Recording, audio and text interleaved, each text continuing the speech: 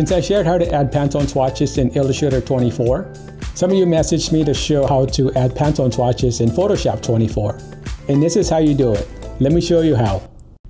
So if I click on foreground color box, go to color libraries, click on book, there are no Pantone swatches here. So now quit out of Photoshop.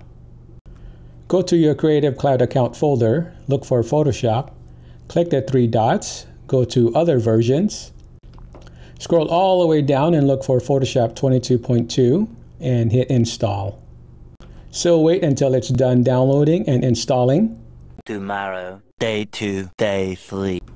So now go to your Photoshop 2021 in your applications folder, find presets. There are two folders you want to copy the Pantone swatches from. First, from color books, copy these Pantone swatches somewhere in your desktop.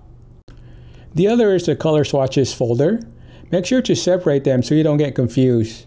Note that the file type on each folder is different.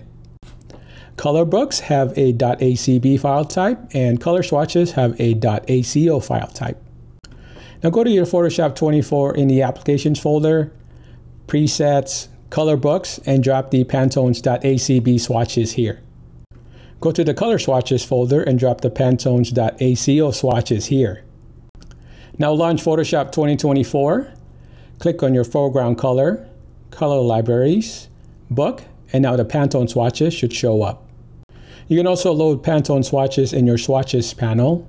Just go to the menu option, import swatches, and go to the Pantone 2024 presets, color swatches, and import just the ones that you want.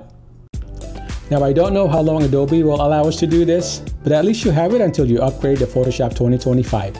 Hope that was helpful. Now go create something.